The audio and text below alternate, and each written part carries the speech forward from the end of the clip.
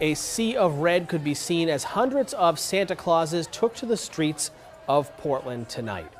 The first Saturday in December means it's time for SantaCon. Hundreds of cities all over the country and the world celebrate SantaCon. The gathering in Portland, a bit of a pub crawl focused on creativity and fun, and all for a good cause too.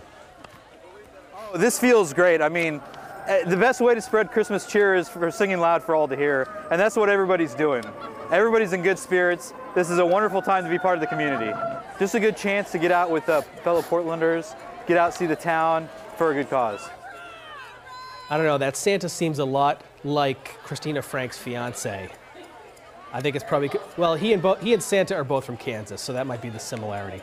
This year's Portland SantaCon raised money for Family Crisis Services. That's Cumberland County's Domestic Violence Resource Center and Emergency Shelter. A lot of